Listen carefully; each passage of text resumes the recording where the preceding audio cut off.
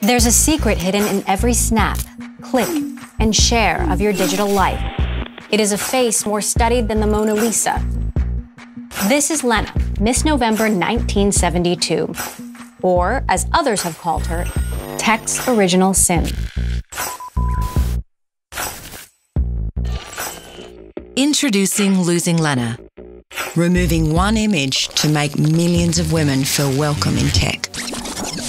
Back in the 70s, some guys were figuring out how to turn physical photos into digital bits. To test their algorithms, they used Lena.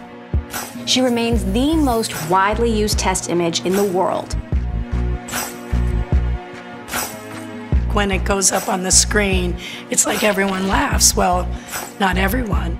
Technology is changing our lives faster than any other industry. Young women need to be part of that. Everybody needs to be part of that. Losing Lena is an open source toolkit consisting of a documentary, social videos, an activism website, and panel discussions designed to provoke action on gender diversity in tech. What did Lena's story reveal about the IT industry? Not every great idea comes wrapped in a hood. Why are women so underrepresented in this industry? So far, the film has been seen by millions.